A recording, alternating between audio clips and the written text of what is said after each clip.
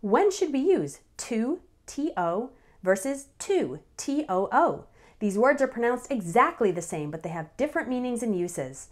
Understanding the difference will help you avoid mistakes in your written English. So let's learn.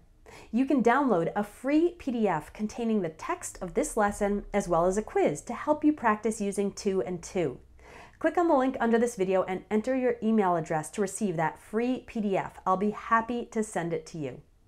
We'll begin with to.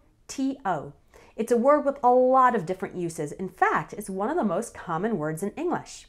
To can serve as a preposition, an infinitive marker, or a particle in an infinitive phrase. As a preposition, to indicates direction or movement towards a particular destination or recipient. For example, she went to the store. Please give this book to Mary. This highway leads to Los Angeles. To also marks the infinitive form of a verb, which is used after specific verbs. For example, I want to learn English.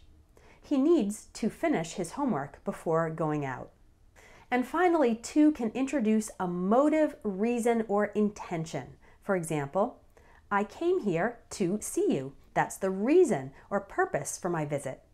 We're planning to travel soon. I have the intention of traveling. Now let's look at to, too. To is an adverb that indicates excess. There was more of something than the amount that was expected or wanted. Here are some examples.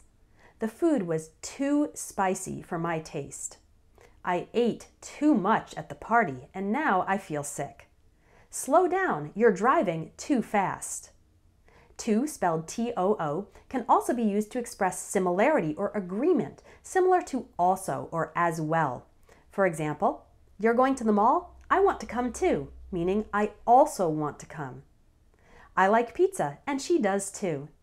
She speaks French, and she can speak Spanish too.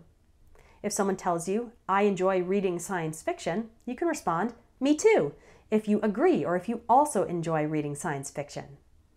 So, to, spelled T-O, is used for destination or movement, motive, reason, or intention, and in the infinitive form of verbs. And to, spelled T-O-O, is used for excess, similarity, or agreement. Now we also have the word to, spelled T-W-O, which refers to the number 2, and it's pronounced exactly the same as to and to. But now you know the difference. So try writing your own example sentences so you can practice and remember it. Also, download your free PDF guide and quiz again by using the link under this video. If you want to learn more from me, check out my courses and ebooks. I've got one all about confusing words like to and to, and I have grammar programs for all levels, from basic and intermediate English grammar to advanced grammar. You can find them all at espressoenglish.net. I hope to see you there. Thanks for watching.